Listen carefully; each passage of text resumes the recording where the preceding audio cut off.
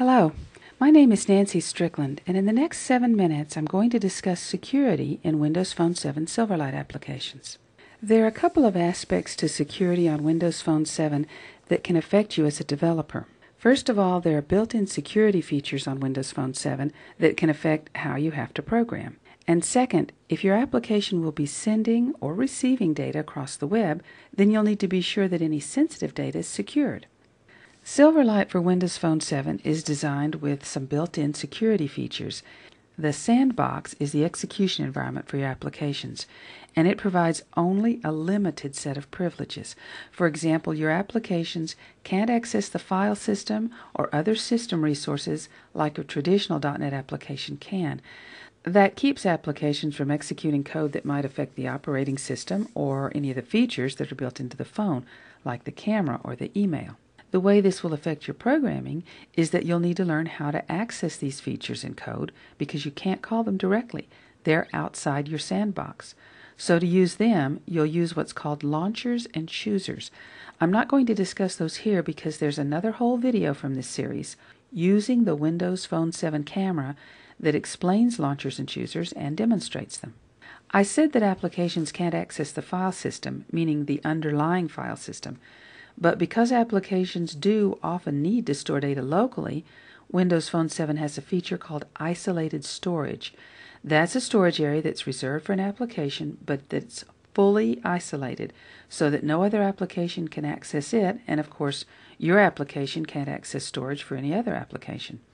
The way this will affect your programming is that you'll need to learn how to create and manipulate isolated storage. It's simple, really, but again, I'm not going to cover it in this video. Instead, I'll refer you to the video on isolated storage that's part of this Windows Phone 7 and 7 series on MS-DEV.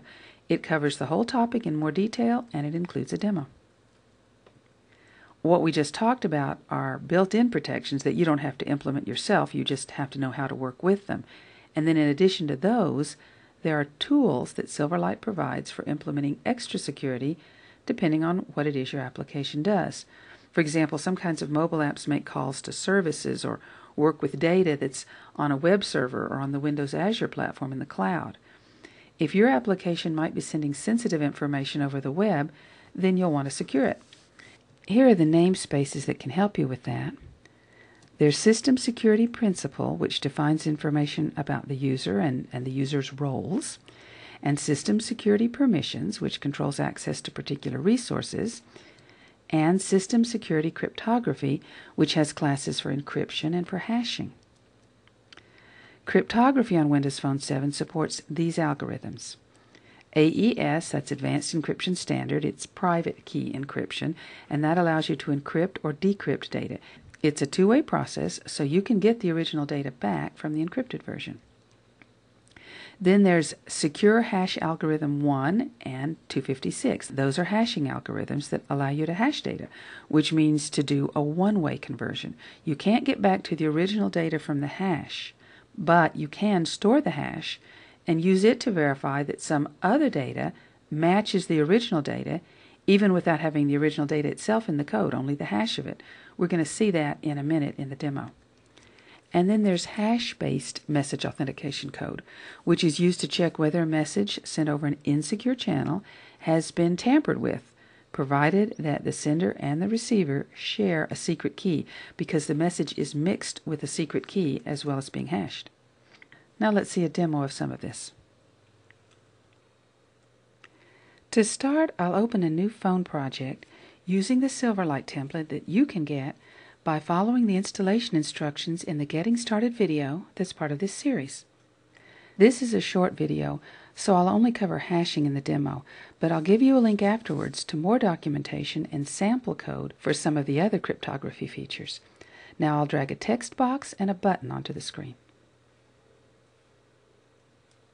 The user will enter a password in the text box, and then clicking the button is going to verify what the user entered against a hash that's stored in the app.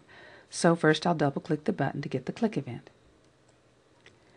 And I'm going to paste in this code to call a verify hash method. I haven't written that method, I'll write it in just a minute. That'll verify what the user entered against the stored hash and then show a message box to show if there's a match. And now I'll write the verify hash method. It'll accept a string input, that's what's in the text box, and return a Boolean to see if there's a match or not.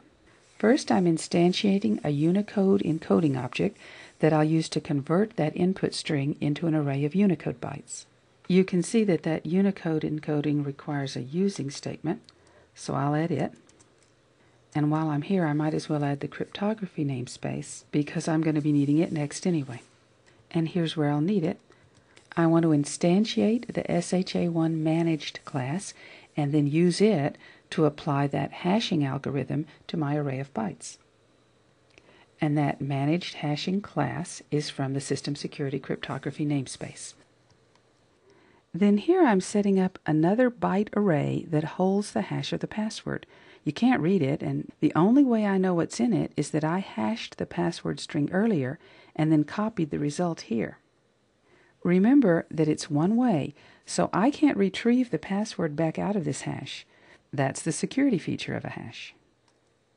And now I just have to loop through the stored hash and match it to the hashed version of the input. If any byte isn't the same in both hashes, I return false. Now it's finished and I'll run it. First I'll just click the button, leaving text box there in the text box. And of course it tells me in the message box that that's not the right password. Now I'll enter the real password, which is pass me.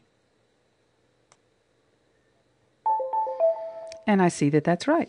If you were validating the password over a network, you could hash the user's input first and then send the hash over the network and then match it to the hash of the password that you stored on the other end, on the server or on Windows Azure. That would verify that the password's matched without ever having to make the password itself vulnerable by sending it. Here's the link to more information on cryptography in Silverlight, which includes encryption and HMAC. And that's been a quick 7-minute look at Windows Phone 7 security. I'll put a copy of the code up on my blog for download, and as I post new videos, I announce them on Twitter. Thanks for watching. Bye-bye.